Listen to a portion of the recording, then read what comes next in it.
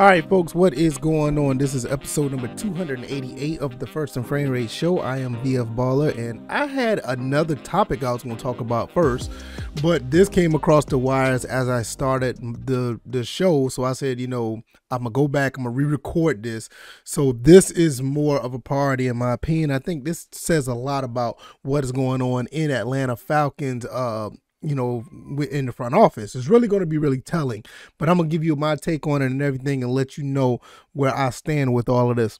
Welcome once again to the First and Frame Rate Show. I'm VF Baller. Over here I talk about Georgia Southern and Atlanta Falcons football, but today we're going to talk about Atlanta Falcons football. I want to just let you guys know this is still new for me. I've been doing this for at least a month and a half now as far as the daily shows, Monday through Friday. And I want to thank you guys once again. You guys are awesome. I can be found on all your podcast platforms. If you're over here on the YouTube side or the Rumble side, like the video, share the video, subscribe to the channel. If you're on the podcast side, give me a 5-star rating and subscribe as well, because you can get this instant access to any of the uploads that I put up. Also, if you do find it in your heart or whatever, you love the content that much, you can always donate. The Cash App is down in the description, as well as the I'm about to say Discord, I'm sorry, as well as the Anchor link where you can donate on either way. So the VF Baller 20 is my Cash App. Hopefully you guys, can check that out. At least consider it. And either way it works out. As long as you're here listening, I'm very satisfied either way. All right, now let's go ahead and get into this, because I have a lot to say about this. The Falcons release veteran linebacker Dante Fowler. Dante Fowler, I talked about his contract situation on the salary cap episode we did, and I was wondering why his salary was a little different than everybody's. And I think I remember saying that it's somewhat incentive based. Well, apparently that was the case. He reworked this contract with he reworked the contract going into 2021, and his cap would hit. Let's see. Let me go back because I'm reading it right here. I'm going to put the link in the description. It's on ESPN.com about them releasing them. He said, taking a pay cut in the 2021 season as part of the reconfigured contract didn't fail to hit any of his incentives that were placed in the deal. He played 14 games. He started 6 and only had 4.5 sacks. Now, the 4.5 sacks is the leading number for the Falcons. We only had 18 the entire year, so it was like, it wasn't a good year for pass rush. He had incentive markers in his contract, $1 million in bonuses, starting at 5 sacks, so he was a half a sack behind. As a part of a reworked contract entering 2021, it meant that his cap hit would be more than $29 million. That's if he would, they couldn't do anything about it. So therefore, it's just something that they couldn't hold. They couldn't hold the $29 million contract, so he reworked it to get his make it more incentive based. Well, he didn't reach any of those incentives. Basically he only had 4.5 sacks. He played 14 games, which not too bad. But overall, in the last 2 seasons, he played a combined 28 games, starting 19 of them, then registered only 59 tackles and 7.5 sacks. So he only had 3 sacks last year. So I think at the end of the day, my son is here. Say hey, everybody. Oh, okay. All right. Back up for a second. I don't want you to hit anything. So he only had 3 sacks in 1 year and 4.5 the next. So it was kind of weird. And you would think that he would want to play more to get that incentive. In some games, he only played 50% of the time of the snaps or less. So it's like, all right, what are we doing? I mean, I understand. I think he had a hit with COVID a couple times. I also thought that he had some other issues when it came to, just being injured. So it never really worked out the way I thought it would. I just thought that, he was going to be here and do very well. Did get a couple of strip sacks, which was awesome. Got one on Tom Brady in one game, and he had another one in another game later on. So I thought that at the end of the day, I thought he was going to be pretty prominent for the team, but I understand why they let him go, because they reworked his contract. He only had to get 5 sacks and $1 million, and he would have had $1 million. He had 4.5, and he just didn't work out. And I know a lot of people, Atlanta Falcons fans, are really, happy that he's gone. I'm not really tripping on this. I mean, but I will tell you this much. now the Falcons really need to do something with this pass rush. I think it's a priority now. I think it's a priority because I think this is something that they probably was looking at the entire time anyway. I don't think Dante Fowler was going to be coming back, especially after him not making those incentives based on what I know now. But looking at the mock draft of, Stingley from LSU, I talked about that in the episode where I thought he actually was going to be the number 8 pick. I'm more inclined now to think that they're going to get somebody as an edge rusher or a linebacker that can rush the quarterback, something of that nature. I don't know who it's going to be, but it's going to be somebody of that nature because everybody say that, they released him as a line. His position is linebacker, but I think the Falcons had him down as an edge rusher. So that's another thing you may want to think about because, this is something that really would, there's something that they really want to, address because we don't get anything. We don't get anything as far as getting after the quarterback. Dante Fowler was our best, he was our best asset to rush the passer. He only got 4.5 sacks.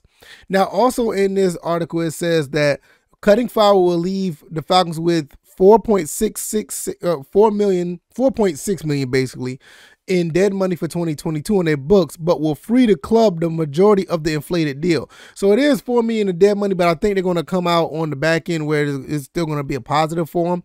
So it's one of the things that you don't want to end up with when you are dealing with free agency or cutting players. You don't want to have dead money on the books because you really can't do nothing with it.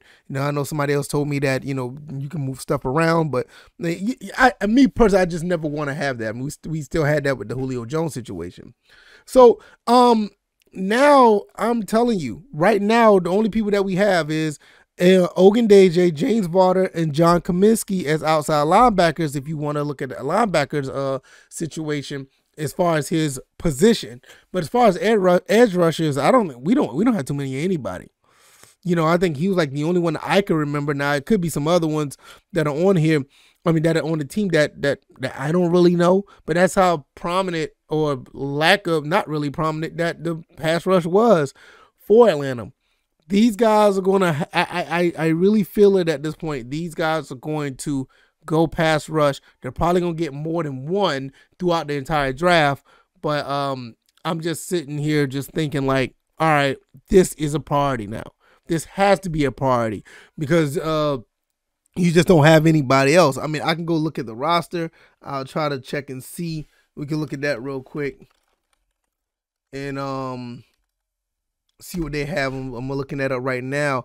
And as far as the depth chart, I should go to the Atlanta Falcons website, but the first one pulled up was ESPN, and we got Jonathan Bullard as an edge rusher. We also have not Grady Jarrett. No, well, they have Grady Jarrett. That's on a 3-4 defense. They got Grady Jarrett as a edge rusher on here, so that gotta be wrong. We got Marlon Davidson, Mike Pennell, John Cominsky, Nick Thurman. We're going to be drafting an edge rusher at this point. I think we get an edge rusher at number 8. And all the speculation. I think Scott Bear at AtlantaFalcons.com did a 2.0 draft, and they have us picking an edge rusher. I kind of see where this is going now. He probably had some insight knowing that Dante Fowler was probably going to get cut, and this is the way to go. I really, honestly, I don't have an issue with it at this point. I just truly feel that with what we have here, we're not going into next season with Jonathan Bullard and Grady Jarrett playing as edge rushers right now. Or even if you look at the linebackers who can rush, you have Brandon Copeland, which, I do like him.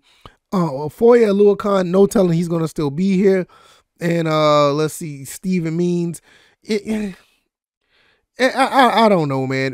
We're going to get somebody that can do a little bit of everything. I like Dorian Etheridge. I like him as well. Emmanuel Ellaby, he was injured, but like I said, I just don't see anybody out here that can that's going to be wing outside inside linebackers or wing linebackers. I just don't see it. I don't see it. We're going to have to get somebody that can probably stand up and rush the passer, or probably do a little bit of everything as far as going on the line as well. So also you look at free agency. I can pull that up as well. Let's see. let's see who could be prominent to pick up as a free agent in as far as edge rushers. Right now, I'm looking at this on PFF.com. Let's see. They're talking about a lot of wide receivers. So there's a handful of wide receivers. Von Miller is out there. I don't see us getting Von Miller. He's going to be. Chandler Jones is another one. I don't see us going after him. Trying to think. Mike Williams is I didn't know Mike Williams was going to be a free agent. Allen Robinson, I knew about that. Jesse Bates for the Bengals, really? So they got a handful of Jadeveon Clowney. Never mind. We're not even gonna talk about Jadeveon Clowney. Absolutely not. Randy Gregory, he can't stay on the field. Let's see who else we got here. As far as I think those are the prominent ones that are out there. Maybe, I mean, we might not even get nobody in free agency unless somebody really wants to come here. Melvin Ingram. Now, Melvin Ingram might not be a bad one. And he's a little up there in the age. He's 30 years old. Dante Fowler was 27. But if you're looking for somebody that can get, production and have some depth, you might be all right. So that may be a good look right there, trying to get somebody like a Melvin Ingram or whatever the case may be. But all the other ones that I named, I don't see that happening. I just don't see it happening. I'm gonna keep scrolling down a little bit longer before I, Hassan Reddick for the Panthers. That could be a good one. I mean, he has size is a little bit of issue, but no, Hassan Reddick, Melvin Ingram. So those are the two that could possibly do something as far as getting somebody in free agency. But as far as the draft, if Hutchinson is still there, go get him. I want to see who else is there. Let me see. Sorry for the hold up. Let me see. Is it up here? Bear. Here you go. Mock draft 2.0 real quick. David Ajabo. I think he's an edge rusher. Yeah, edge rusher out of Michigan. So if Hutchinson's not there, then you probably looking at David Ajabo. And like I said, I don't see an itch. I don't see a problem with this. Maybe a little bit reachy. Maybe a bit reachy, but I think he'll be all right. Because he can play a little bit of everything when it comes to that area. He can work. He can play outside linebacker, or he can also play edge rush. That's what they have him as, edge. So that either way, I don't see where the Falcons are in a bad situation as far as the pick of talent. It's just that you want to get somebody that's want to be here and want to fit. Because we already have a situation now, which I don't want to talk about, with the Calvin Ridley situation. That's trending on Twitter right now. I don't have no interest in talking about that right now. I already talked about it. Go ahead and trade him, and that's it. But I don't think that'll be a problem on this end right here. It's just, for some reason, it's like us and wide receivers just don't get right when it comes to the Falcons. But so David Ajabo, you looking at him, you looking at possibly some free agents when it comes to Hassan Reddick and Melvin Ingram. I do like those two. As far as, getting us somebody in here that's actually that's proven and actually can do some things. I don't know. One thing about Melvin Ingram, I mean, he want $8 million, so he may want $8 million. That might be a little high for the Falcons. Depends on what type of money they're looking at. As far as Hassan Reddick, he gonna want more money because he's younger. Whew, man, and I'm just looking at players, but when you look at the money, like, I don't know, but I don't know. It's just I just know now that this is a priority. There's no way around it at this point. Pass rush is a priority right now, and I see them probably going into the draft getting an edge rusher now, because I'm looking at what we have in the free agents. It's kind of iffy. The draft at number 8, if like, you never know who may drop to you. I know, shout out to Juju on Ju Talk Sports. Shout out to Jew. He does a pretty good job on his channel. You should check him out. Just type in Jew Talk Sports. He'll pop right on up. He actually talked about getting Kayvon Thibodeaux, which is another person that I wouldn't mind getting. I think Smitty talked about that as well. You know, some pretty good Atlanta Falcons content creators. I always like to shout them out. They're really cool people. But yeah, Thibodeaux. You also have Ajabo. I don't know if Hutchinson will be around at number 8. I personally think that I'm not really sure if he's worth the number 2 pick because they got the Lions picking him. I don't know. Aiden Hutchinson is good, but I'm not really sure. But I think it's just a good fit because of location. But when you look at the talent, the talent is there. There's a lot of talent when it comes to edge rushers. Nobody really stands out. So who's really losing depends on who you pick up. You know, Kayvon Thibodeaux, you looking at Ajabo, and you're looking at Hutchinson, the 3 edge rushers out in the top 10. That's actually pretty awesome. It just goes to show you how deep how deep the talent pool is when it comes to edge rushers. So I don't know. I mean, what do you guys think? I mean, I don't have much else to say about this. I just feel that with Dante Fowler, with him being released, pass rush is a priority. There's no other way around it now. Now we just went through and looked at the free agents, looked at the draft, who's available. And I think the Falcons are in a really good spot at number 8 to get somebody who could possibly get at the quarterback. And you really want to see them do something. I'm still a little skeptical because, like I said, there's no Chase Young. There's no Bosa. There's no guys that are just, you know, coming out the woodwork. They're saying, look, this guy's a sure pick and it's going to be a top 10 pick. All 3 of these guys that I just named are good, but I'm not sure if they're that good. But then again, you could turn around and get somebody like what's his name out of Las Vegas. You can get somebody like him. Oh man, he played against us in Georgia Southern. I forgot his name that quick. I'm not good with names. I know you already know I'm not that good with names. You know, he's number 98 Raiders. Max Crosby. My God, I should have known that. You can turn around and get another Max Crosby. You know what I mean? Max Crosby was a 4th round pick, and look at him. He's one of the top pass rushers in the league. So you just never know. At the end of the day, I do trust what, you know, Arthur Smith and what Terry Fontenot are doing. They've been out there scouting at the Senior Bowl. I'm pretty sure they know what's going on with the other guys who are not at the Senior Bowl. He's probably had an eye on a couple of these edge rushers. And I think right now, there's no doubt right now. There's no doubt about it at this point. Falcons are getting an edge rusher. Falcons are going to take an edge rusher. That's just point blank. Not after this news, the Falcons are going to take an edge rusher, and I'm here for it. Can't wait to see what they do. I'm probably going to look in and really evaluate all the edge rushers. But, you know, maybe I'm wrong. I don't know, but I think they're going to take one at number 8. Let me know if you guys think that's going to pretty much conclude this episode. You know, not much going on outside of this. I was going to talk about some Georgia Southern stuff with you know, Clay Helton and Jared Benko really sitting down and talking about what they're going to do on their one-on-one interview talk. It was a phenomenal interview. You can go to the Facebook page, Georgia Southern Athletics. You will find that interview. I highly recommend you look at it because I didn't talk about it. But like I said, it's really good. I really appreciate it. Appreciate the love that they're doing at Georgia Southern as far as actually giving out so much information of what the coaching staff is doing and gets you so excited. And hopefully this gets you excited. Hopefully you enjoyed all of this content on this episode. Give me your thoughts and opinions about Dante Fowler. Do you think it's good riddance? Do you think they should have kept him?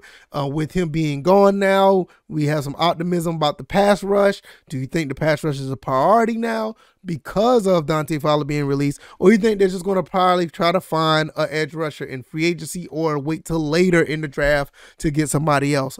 At this point, I feel like at number 8, the Falcons are probably going to try to get an edge rusher, and they're going to start trying to get some pressure on the quarterback, and we'll see how 2022 start to shape up with these moves in the draft and the free agency. We'll see how all that goes.